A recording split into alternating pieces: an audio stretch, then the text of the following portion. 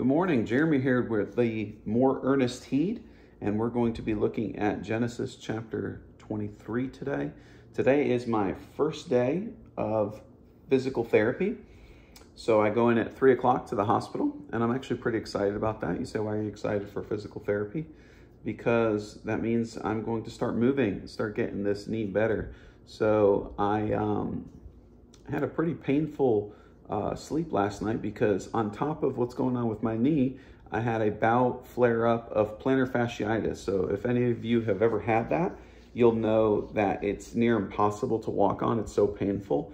And that happened in my bad foot. So just yesterday, I got the clear to put full weight on my bad foot. And then I had this flare-up of plantar fasciitis, so I can't even put weight on it. But I have this Jetstream, like ice water infused compress. What do they call the thing? A compress ice pack that you put on. And I had that on my foot last night. Kristen, I woke her up a couple times just to help me with it. And I tell you what, that is a miracle worker. So if you have plantar fasciitis, you'll want to get a Jetstream. This is what it looks like. Let me just kind of show you. This thing here, so it hooks up here, and then basically I've got it on my foot over here, just kind of wrap it around, and that makes it to where it constantly is putting swelling the compress with ice water. So it's like having an ice pack on. I mean, it feels like your feet are freezing, but I tell you, it just takes the swelling right down, and it feels good to have that kind of constriction and that constant opening and closing and that swelling of the pack. So that I woke up this morning feeling a million times better. I was able to walk on it. Had to go on to the job site and talk to the foreman and the electricians about the new pizza restaurant, and felt good. So I'm having it today. Hopefully this goes away. So if you have plantar fasciitis, I highly recommend getting one of those. Obviously its purpose was for my knee, but I don't really need it for my knee because the swelling went down. I need it for my foot. So let's pick up, I feel like every day is a health update, little report on my life that you probably don't care about, but that's what I'm going through. So you came to me, so we're going to talk about it.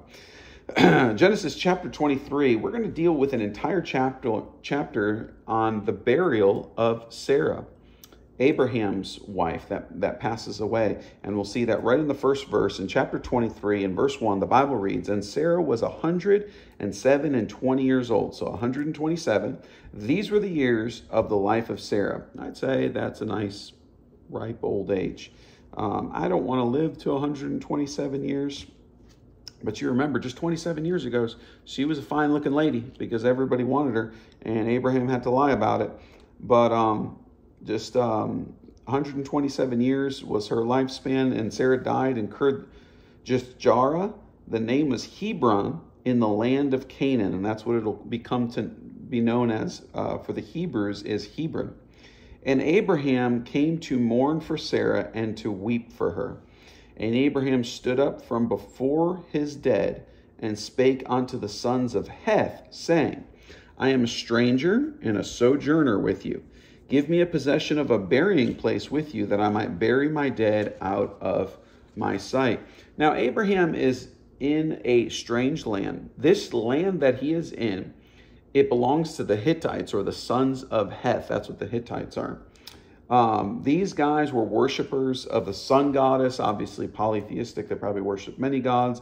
They would probably even have taken on the God of Abraham as just another God if they wanted to, because they were like God collectors. Now, let me tell you something about someone who's polytheistic. You say, well, if they take on Jehovah God, aren't they also, taking on the true God? And the answer is no, because the Bible says, I am Lord thy God, and beside me there is none other. You don't get to choose God, or in our day, Jesus Christ. We believe in Jesus Christ as the Messiah. You don't just take him on and Buddha and Hindu and the God of Islam, Allah or whoever. It's him and no other. The Bible says that he is a jealous God.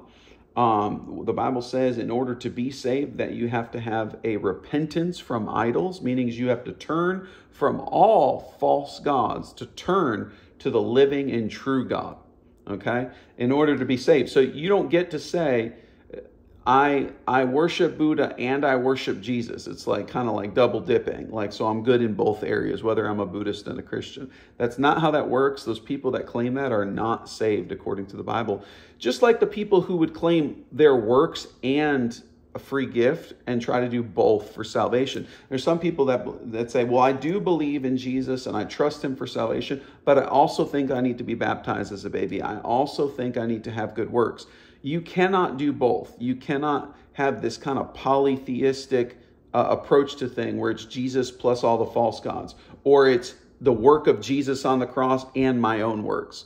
It's one or the other. And in order to be saved, you need to repent of all other false gods and turn to the living and true God. Repent of all your works and turn to the finished work of Jesus Christ. Or if you're in unbelief, you're an atheist, you have to repent of your unbelief and turn and believe the gospel. That is the only way to be saved. And so these Hittites, these sons of Heth, were not a saved people. They were worshipers of many gods, mainly the sun goddesses. And this group, that means Heth, means enclosure. And kind of geographically, if you think where modern day Turkey is, that is the kind of geographical location of where these people built their empire. And it was called the Hattusa Empire. And in around 1600s BC, 1600 BC is where they formed their big empire. Now we know that these are part of the people, the Jebusites, the Hittites, the Amorites, all these guys dwelt in the land of Canaan, and it's who ultimately the Israelites would have to drive out before they can take that land. But Abraham was kind of going off the greater picture. Normally he would go back to bury his dead in the land of his ancestors where he came from. But notice he chooses to not bury Sarah where he came from, but where he was going to. And he was looking toward the promise of God and saying, one day we're going to possess this land. I'm going to go ahead and bury my wife in the land of promise. Now, Sarah died. She never got to see them take that land. Obviously, we know that not even Moses, who led the children of Israel later on down the road, was ever able to see that land. He had to stop and see it from a distance, but he was never able to be a part of taking that land of Canaan. And so he was going ahead and putting his marker in the ground, and he was looking, you're going to see in this chapter, to buy a foot of a piece of that land in the future promise of where God promised them. And guys, that's something that we should take note of as Christians. If God has promises greater things in our life, and we know we're destined for a better place, we ought to be putting more things. The Bible says, set your affection on things above, not on things of the earth. And we should be laying up our treasure in where we're going, not where we're coming from. I think sometimes we get so much of an anchor down here, and we're burying our dead here, and we're putting so much stock here, and we're buying land here, and we're doing everything here on this world. But this world is not my home. I'm just a passing through. My treasures are laid up somewhere beyond the blue. The angels beckon me from heaven's open door, and I can't feel at home in this world anymore. That's how the hymn goes. And we should be setting our treasures and our affections on what God has promised us, not what we're coming out of. So that's a good lesson to take from this. Let's keep reading. So Abraham says he's a stranger, he's a sojourner, he wants to bury his dead out of his sight. Verse 5, and the children of Heth answered Abraham, saying unto him, hear us, my Lord, thou art a mighty prince among us. In the choice of our sepulchre bury thy dead. None of us shall withhold from thee his sepulchre, but that thou mayest bury thy dead. Wow, what a cool thing. And notice there's no charge for it. Not only do the sons of Heth give Abraham free choice of any sepulcher. Now, guys, these are something that they're investing in to bury their own dead. If their sepulcher's there, they've already picked, they've already built a sepulcher ready to bury their dead, and they're willing to give it up to a stranger, an admittingly sojourner in their land, because of the reputation that Abraham has. In fact, they called him a mighty prince among us. They have great respect. No doubt this guy's fame has traveled even throughout the land of the Hittites. So what great respect. The Bible says a good name is rather to be chosen than great riches. Some of us would do well to take note of how Abraham protected that name, and a good name meant much to him, and a good name traveled very far. I know my grandfather, he had a good name, and he was known for having a good work ethic in Portugal. And people would want to hire him to go and tend to the fields because they knew they can get full days value out of him for the wages that they would pay him. And he developed this reputation and this rapport for having a good work ethic and being trustworthy. And I'm going to reference him again when we come to the end of this chapter. But I tell you what, your credit, your social credit can go a long way. And you know, that's what a credit score is basically how trustworthy are you that if someone loans you money that you can pay back this bill. And it looks like Abraham had great credit, even among the Hittites, even among people who would later become his enemies. He had a great rapport. And I would challenge you, Christian, that you should have a good name, not just amongst other Christians, but also amongst the unsaved world, that even lost people, or even people that would technically be considered your enemies, still have a great respect for you. And that's how we ought to be known as Christians. Verse 7, and Abraham stood up and bowed himself to the people of the land, even to the children of Heth. So obviously retaliating with that same respect, bowing himself to them and taking on the respect that they were giving him. And he communed with them, saying, if it be your mind that I should bury my dead out of my sight, hear me, and entreat me to Ephron, the son of Zohar, that he may give me the cave of Machpelah, which he hath, which is in the end of the field. For as much money as it is worth, he shall give it me for a possession of the burying place amongst you. So there's a specific field at the end of this field from Ephron. He's the one that owns it, of Zohar. And this is a specific place that he wants. And later on, obviously, that would eventually all be their land. But what Abraham is doing is he's not getting it as a gift from the strangers. He doesn't want that land just given to them like they were trying to give him the sepulcher. He wants to be able to purchase it so it is lay claim that it is rightfully his. He didn't take anything, he didn't steal it, and he didn't get it as a gift. He wants to pay for it. And he's willing to pay whatever he says it costs, or whatever this man says it is. And here, in a second here, you're going to see the first price gouging ever done in the Bible.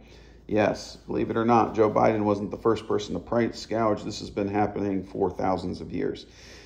And look at Ephraim dwelt among the children of Heth, or Ephron dwelt among the children of Heth, and Ephron the Hittite answered Abraham in the audience of the children of Heth, even all that went in the gate of his city, saying, Nay, my Lord, hear me. The field give I thee, and the cave that is therein I give it thee.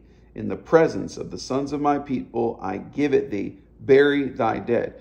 Boy, that would have been nice to just kind of take it. He's saying, I'm just going to give it to you. Go ahead and bury your dead there.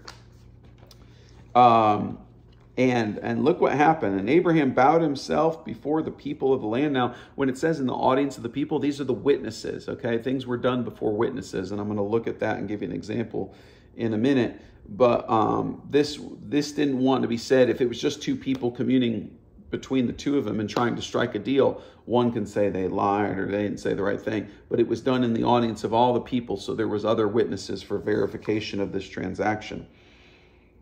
And he spake unto Ephron in the audience of the people, saying, But if thou wilt give it, I pray thee, hear me.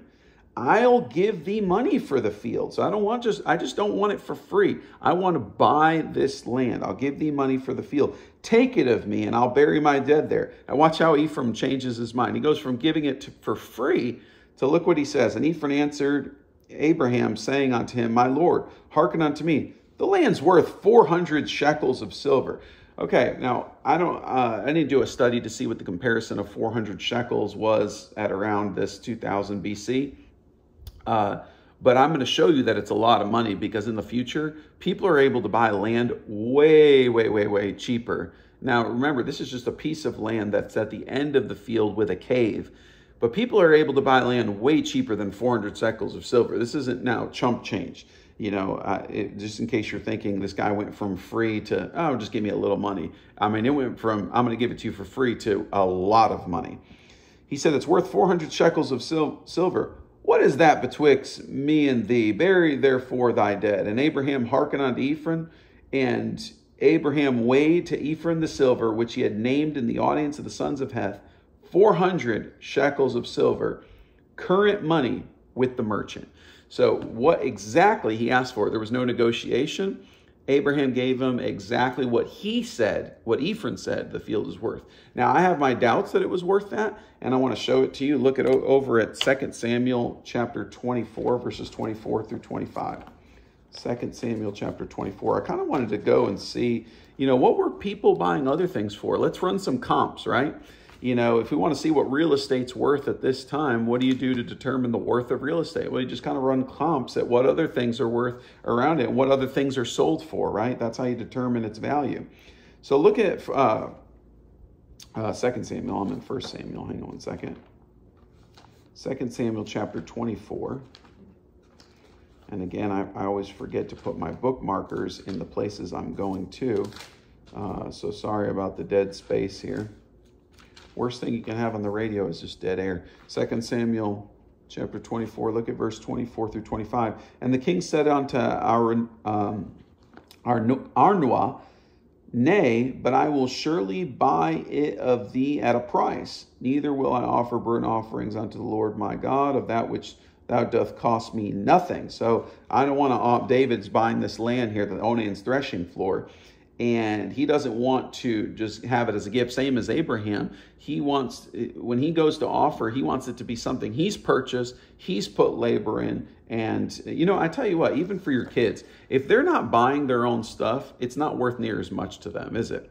You know, when you give them stuff and you just constantly give them everything for free, notice how they treat those things. They throw it around. They don't care if it gets destroyed. There was no sacrifice made. It didn't cost them anything.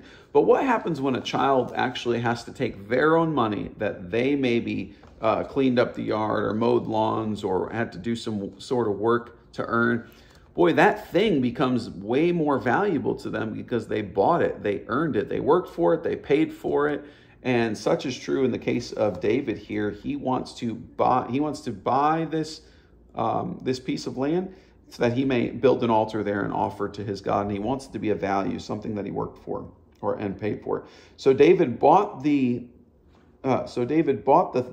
threshing floor and the oxen for, look at this. And this one comes with oxen. The one in Abraham's case came with a cave. It was just a piece of land in a cave. That's all it was on. This is the threshing floor and oxen for 50 shekels of silver. Okay, so you have Abraham buying his parcel for 400 shekels of silver. David's buying this threshing floor and oxen, and so he got some livestock with it for 50 shekels of silver. Let me run one more comp over here. Look at Jeremiah. Look at the book of Jeremiah.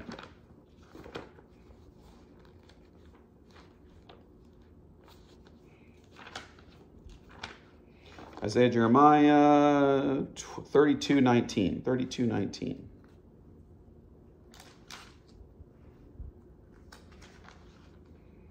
32:19. The Bible reads, great, in the right place, 32:19. Great in counsel and mighty in work, for thine eyes. This can't be right.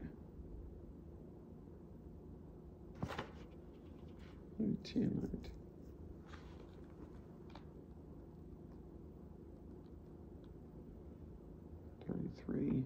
Write this down wrong.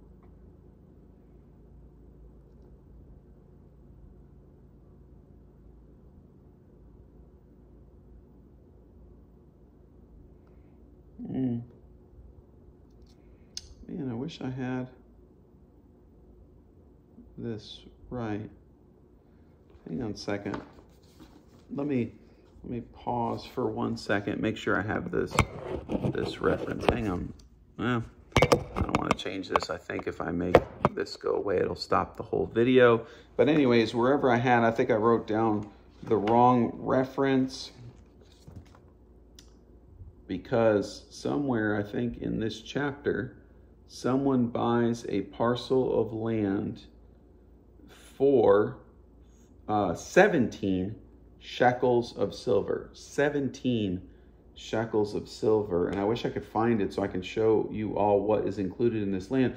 But it's obviously this portion of land was more valuable. It was bigger. It was, I forgot what all was in it. I'll have to look it up later. Maybe even on the next video, I'll get the right reference and go back.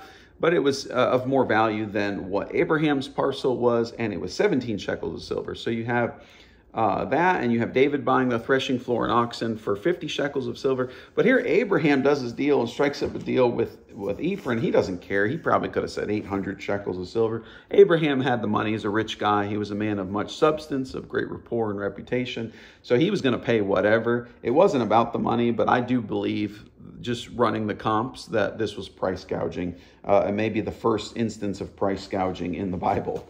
So anyways, let's keep reading. Where did we leave off?